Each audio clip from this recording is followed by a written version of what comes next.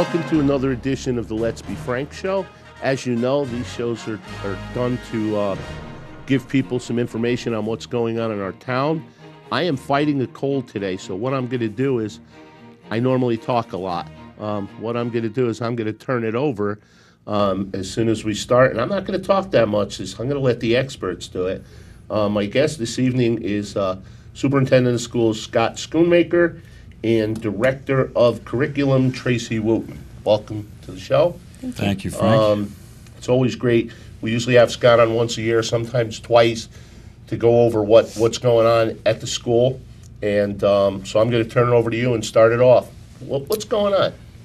Well, first of all, thank you, Frank, for having us back. It's a pleasure to be here. We've been quite busy at all levels in the district. You've heard of the Common Core, the initiative that's getting quite a bit of attention around the state and around the country. Some of it pro, some of it not as supportive. And like every other district in the state, we are abiding by, following, providing for our teachers the preparation to promote, endorse, and support what we're asked to do. So it's changed the way we teach. It's changed the way students learn, and I'm very proud of the way that we have adopted the new skill sets and things that are happening with Common Core. Okay, so why don't we talk about Common Core? Usually I know a little bit about a lot of things and not a lot about anything. Common Core, my daughter keeps trying to explain it to me, and it's over my head. So why don't we? What basically is Common Core and the standards? We'll let Tracy, what she does best is work through some of those questions, and then we'll exchange ideas. Common Core standards are a set of standards, and those are goals or expectations set for students about learning. It's about the knowledge and skills that we expect them to know at each grade level so that they'll be college and career ready by the time they graduate high school. So what's the difference between what Common Core is and what we did 5 years ago? They are more rigorous, and that's really why they've gotten so much attention from various groups, both in support of and, as Scott mentioned, not so supportive of. They're more rigorous in that they expect students to do much more thinking on their own. So many of our other tests, our legacy tests, which were the CMTs and CAPT, they expected students to be able to repeat things that they were taught or learned. In the Common Core, what they do is expect students to be able to construct things through the knowledge that they gain and then be able to show those skills in tests that they take. So it's a great deal of higher order thinking skills. They expound upon previous knowledge and then go beyond and have the ability to articulate that knowledge to us. And it really looks at taking the work of a fifth grader and dropping it down to a third grader. So that third grader would be responsible for a number of the skills and the knowledge base that a fifth grader would be exposed to. So we've raised the bar. So it's more like an essay test and not a multiple choice. Correct. Very similar. There's all different types of pieces. Because it's electronically based, it's a digital format, students have the option to arrange things in various orders. As you said, answer in an essay form. They can choose multiple answers for different questions. That's one of the things that we've been working on, because testing will start at the end of March and then go through May. Because I remember as a high school student 100 years ago, I applied to Catholic school, and one of the questions on the test was, what color is an emerald? And I was like, I'm from New Haven. Right. I grew up in the inner city. I don't even know what an emerald is. Who cares? Exactly. And what was funny is one of the kids in our class, his father was a jeweler, and he got it wrong. What does that tell you? So we're happy with that one. So, yeah, Common Core standards and initiatives, which you just brought up a little bit. It really started way back in 2007. Connecticut formally adopted Common Core standards in 2010, and since then districts have been really trying to roll it out and implement it as responsibly as we can for students. Now, are all the states, you say do all the states have this, or is it just? Not all states. Over 40 states have it, and most states either use the Smarter Balance test, which is what Connecticut is part of. We're part of that consortium, or the PARC test. A few states are Common Core states. They've adopted the Common Core state standards, or a version of them, but they've created their own test for them. Okay. So last year, just for a little timeline, we started to roll out and and do the practice testing for the SBAC to expose the kids to a different way of assessing. When you were in school, when I was in school, it's paper and pencil. As Ms. Wootton mentioned earlier, now they're sitting in front of a computer screen. You know, so they have to methodically go through it. The test adapts to their level of proficiency, so it will either get harder or it will get easier dependent upon their success rate on the test. So it gives a truer read of what they do and do not know. So there's things that you're starting to see. Obviously, you know, a nursing student goes off and takes the NCLEX, and it's online and it's timed and it reacts in a similar way. So really, a lot of the things that we're preparing our students for will come back to assist them over time by the time our youngsters graduate 12th grade and move on to post-secondary high school or college plans. So it's more or less on computers. It is Now, completely on do all of the computers. kids in the school have, they don't all have. We a have computer. labs. You have labs? We are very fortunate in North Branford to have multiple labs in the district. Some of our schools have upwards of 2 to 3 labs. We're able to assess anywhere from 75 to 100 plus students at a time. So we rotate through, and we're able to manage that with our current staffing levels and the number of kids who are required to test. Wow. There's a lot of work. There's a lot that goes into this, and when you look at all of the stakeholders, the technology has to be up to speed and par to be able to support the software. We can't have a day where we go in and the system is down. That throws a monkey wrench in that you know, you don't want to have to live through. So you know, it's gone well. You know, Bruce Williams, our IT director, has done a wonderful job getting the district ready. The administrators, the assistants in the tech team have worked with Ms. Wootton to really lay out a plan that's seamless. Now, do the teachers have, obviously, the teachers must have to be trained for this? They do. They do. We were very fortunate to participate in the field test last year. I actually just had a meeting yesterday with the school coordinators, a representative from each building that tests, which are TVS, the intermediate school and high school, and they're ready. Because we participated in the field test, this teachers already know where to log on to, how to have their students log on, how to create sessions, and they're really confident that they'll be able to do this seamlessly this year. Now, I'll probably take the town council off, but I do that on a regular basis. I thought that was my job. Does this cost more money? It seems like, I mean, when did... It does. The preparation, the professional training for the teachers, Ms. Wootton has gone to a number of workshops, and she has her department heads and others go out so that they are ready to bring the plan forward. The software packages and other pieces in preparation cost the district money, so there's always a cost associated with change. Well, did we always have an IT person at the school? We did. We've been fortunate. And it's the same one person who's now got a lot more work to do if he's got to get all those... You know, that's really the good, the bad, and sometimes the ugly with any time you continue to advance with technology. There's the upkeep, the number of smart boards or iPads or other tools that come in to play have to be serviced. They have to be updated. The software changes, you know, constantly. Look at your phone. You're constantly updating, you know, programs and applications. So yes, to all of the above, it is more expensive and there's more demands on our resources. It's not as easy as I broke my pencil and I got to go to the sharpener and get it done. Or just to get an excuse to take a walk to go sharpen your pencil. I need another fee. I used to have pencils about this big just because I didn't want to pay attention in the class. Right.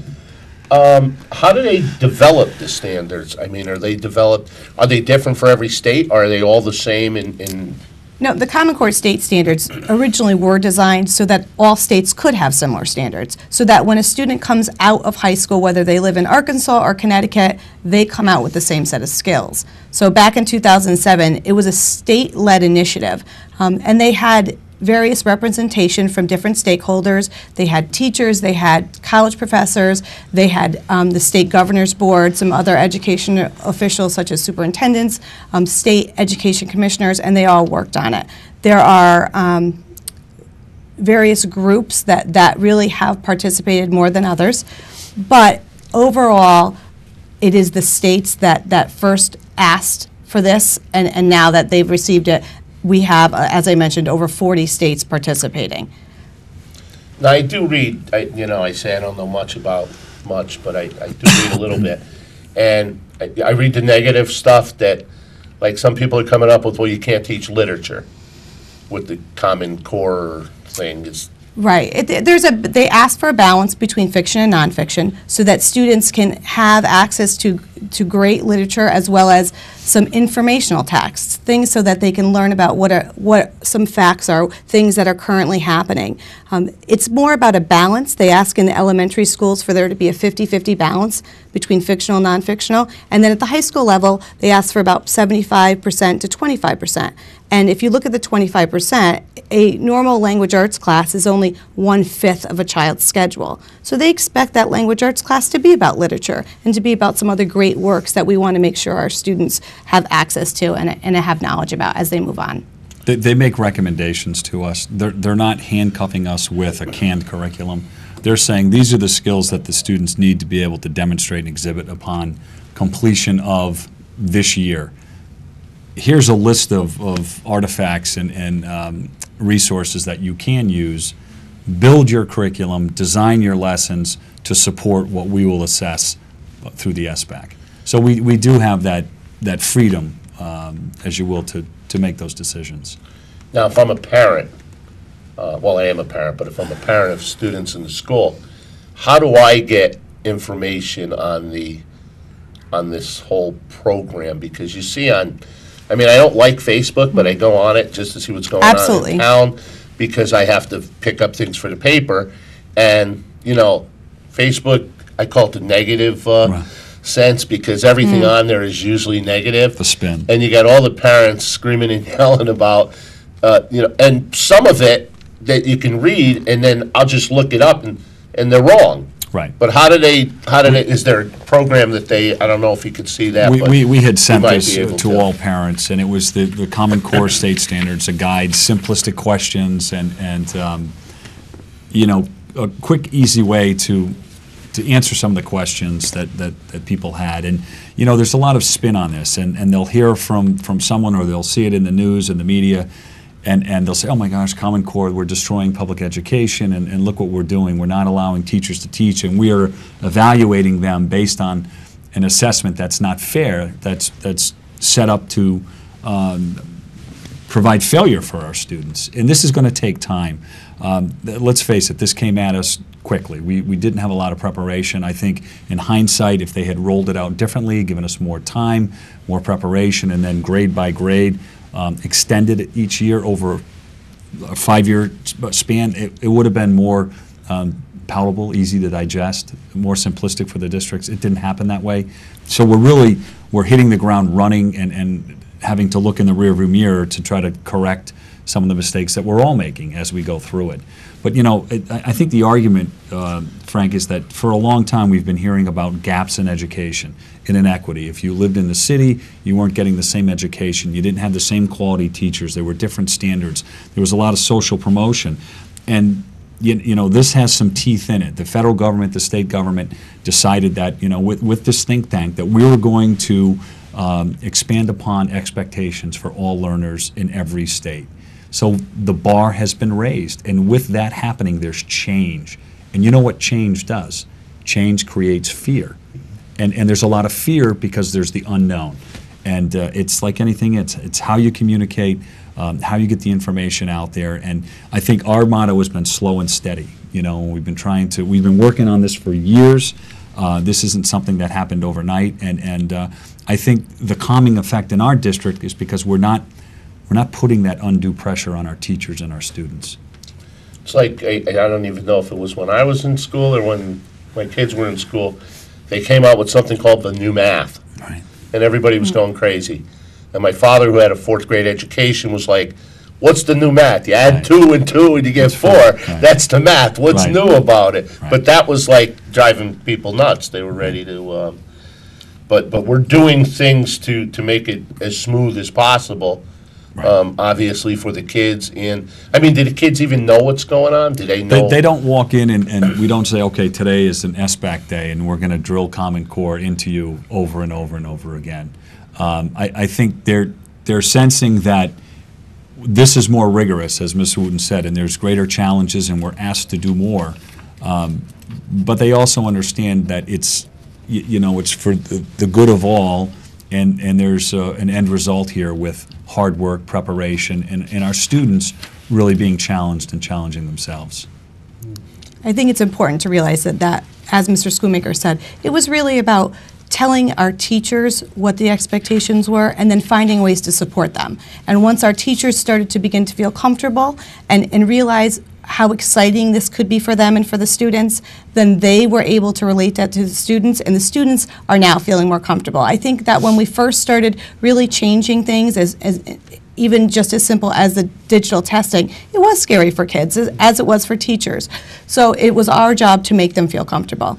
Last year, we did send the pamphlet out, and we also held 2 separate nights for parents to come down and talk to us. We gave them a presentation. We asked any questions that they had. What we've been doing is, as we mentioned, standards aren't telling us how to teach it. They're telling us what the expectations are. So our job is then to figure out how to best teach the students of North Branford, and that's what we've been doing. We're about to post curriculum for numerous subjects through every building in different courses, letting parents know what our units are, what the expectations for each unit is, because they're nervous too. As you mentioned, this isn't the school that they went to. Parents don't know what's going on. So it's our job to make them feel comfortable, just as it is to prepare the students, and our job in administration to make sure our teachers are ready as well. So I know this is an ongoing process and it's like never finished, but I mean, you mentioned 2015, but when we get to 2015, what's the difference in the classroom from 2015 as opposed to 2006 or 2008? I would hope that you would see teachers more as facilitators now. And I know I taught mathematics, and there's a big change in mathematics. My students were very happy if I told them what to do 20 years ago when I started teaching. Just tell us what the formula is, Ms. Wootton, we'll do it. Now we want them to figure it out. We want them to come up with those formulas. And it's the same thing in language arts and in social studies and in science. We're asking students to not only be able to understand and relate what they know, as we always have, but to explain to us how they got that, or prove to us through citing evidence, being able to read things and show what type of proof that an author has provided to substantiate a claim or an opinion. So it's more work, but it's more more individualized, yeah, problem solving, creative, and as I mentioned, higher order thinking skills, where students are going out and they're researching, they're finding fact, they're finding evidence, they're supporting their thesis with their work. We're not asking them to regurgitate what we're saying to them in an 80-minute class period. Well, it makes a lot of sense, because when they get in the real world, it's like nobody cares 2 + 2 is 4. They want to investigate and say, find the answer. Make our business more efficient, make us more effective, help us to sell more, help us to do this in less amount of time. Right. Why is 2 + 2 4? Because Mrs. Wootton taught me that when I was in high school. And she told me, well, figure it out, because now I'm giving you 6 + 6, and she might not have given you that one in high school, so you're going to have to figure out why. It's exactly making connections. It's making connections so that it goes across all disciplines. And it's really about having students ask the right questions of us and of themselves. As we mentioned, there's the brochure that went out to all parents, but there's a couple of websites that are helpful as well. ConnecticutCoreStandards.org and SmarterBalanced.org. www. I don't know if you can see this or not. Yeah, I don't have a screen in front of me. Can we get that on the screen? I mean, can you if I read it to you, can you put it up on the screen? It's very professional here. That's the way we do things. One of them is www.ctcorestandards.org, and the other one is www.smarterbalanced.org. So those are a couple of sites that there's many that you can go and just have a quick hit with information, questions for you. Or you can call central office. You did not receive one of our brochures. We'll gladly send that out to you. Central office is 203-484-1440, right? You know that number. Unfortunately, I know that one by heart, and I learned it after my kids left, so, Right. which made me feel better because I didn't have to keep calling central office when they were in the school. All right, what am I missing? Aside from the Common Core piece, obviously that's a big piece, and on the teaching and learning, but there's a lot of great things happening in the schools. Those parents that are actively involved and have been in for various fundraisers. We did the St. Baldrick's fundraiser over at Jerome Harrison about 2 weeks ago and raised over $30,000 for cancer research, and that was part of our Love for Lila outreach. Those types of things, I think, really speak volumes to the people of North Branford, the fabric of the people that live and reside here and send their kids to our school system. And I have to say, on all levels, kindergarten through 12, our administrators and our teachers embrace helping others and really embedding those characteristics in our students to make them better people, to be more caring and compassionate. So I could go on about other events. There's certainly many to name, but I'm really proud of how we've stepped up and helped others, not only on a global outreach, but right here in our town. They've really answered the call, and that's something we should be very proud of. Yeah, we have a lot of coming from the schools with help and stuff. I know that we were mentioning before the meeting, Babby Noon, who's a legend in North Branford schools, and I don't think she teaches anymore. Is she She's retired? coming back this Thursday. She's coming back again? As a substitute. She's taking a long-term substitute at the middle school, so we're shifting it up a little bit and putting her in with the 6th, 7th, and 8th graders. They're going to be so fortunate to have Miss Noon as their gym teacher till the end of the year. She's like that. She's like the scene in The Godfather. Every time she's out, they pull her back in. She comes back. But with her sports teams, and they do it with the other sports teams. I know Webb does it with the cancer. The football team does and it the with football does it with Books for Africa. But Babby Noon always has those kids doing 3 or 4 different things throughout the year for the community. It's certainly not about wins and losses with many of our coaches. They really go above and beyond trying to instill sportsmanship and team play and helping the underdog.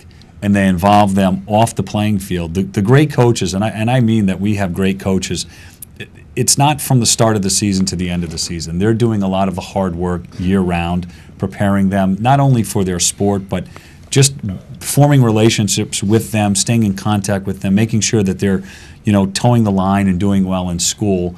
And I think, you being a part of that staff, you really understand what I'm saying, that, to do it the right way, it's a year-round commitment, and you make pennies per hour, if that. Yeah, we talk to the kids constantly on the baseball, and I know all the other teams do that too. Sure.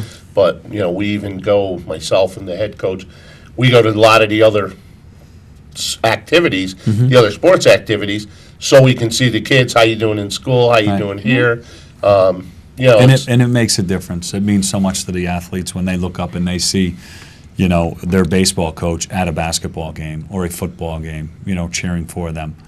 They may not run up to you and jump up and down and say, "Thanks for being here, Coach," but it's up there. Well, some of them do. And some of them do. And, we're very fortunate that both our sports teams and extracurricular activities, our drama club, our Interact club, and our student population in general, it's part of our mission to help our students give back to the community and become productive citizens. So in doing that, I think it's part of the fabric of North Branford that they realize that it's their responsibility to help others, especially those less fortunate. Yeah, it's a great thing to see. I mean, I went to the homecoming with the fireworks and the parade and everything else, and it was like, and I don't think, I could be wrong, but I don't think that you guys spent like 6 months on that thing. No, we put that together quick. And that was another example of, when there was help that was needed, people rallied and they came together. And to put that together and raise over $25,000 for a family with a daughter battling cancer, that's pretty powerful. And they do that in this town. They fight a lot. They certainly do. They fight a lot, but when push comes to shove, they step up. They roll up their sleeves and they do what they have to do. And then they'll fight some more afterwards, but, during doing it, they might even fight while doing it, but at least they get the job done, which is nice to see. I mean, I went to a Catholic school, and we didn't do half of the things that I see being done at our high school. Right. And it's, you know, I look at it and say, the only thing, we had one history teacher, which was the best thing I ever did, was he made us all sign up for an election. Okay. And sign up as volunteers, and Yeah, then that's write great. on it. That was the only thing that we did in the 4 years, and it's probably the only thing I remember. Right. That we had to work on a campaign for like 3 months and write about it on a daily basis, so we knew after we Process. got out what the process was for that. And I see more of that going on in North Branford schools Right. than I did in the Catholic school that at the time I paid, might have been $1,000. Now it's Right. about 14 or 15,000. But Very progressive and that forward thinking, you know, life authentic skills that are going to help people develop. And they're all about learning. Whether you're helping someone, whether you're working in a classroom on an essay, or you're working as a group to complete a project for science. You know, it's all about different skills that the students are going to need, and the perspective that we want them to have, that the world is a big place and there are lots of different things, and we want to prepare them to go out into it and succeed. So that's about it. We're getting ready to wrap up. But if you have questions on either the core group, the standards, or anything else, Scott's absolutely. office is always open. Tracy's always there. It's 484-1440. The core program, you can see the email addresses, the websites that we gave a little earlier, and that hopefully that informed you on some things, and again gave you some information as to how to get more information if we didn't give you enough in this hour show. So I thank both Scott and Tracy for coming on. I hope that our viewers learned something, and I'd like to thank our director, Michael Valente, and until next time, be safe, be honest.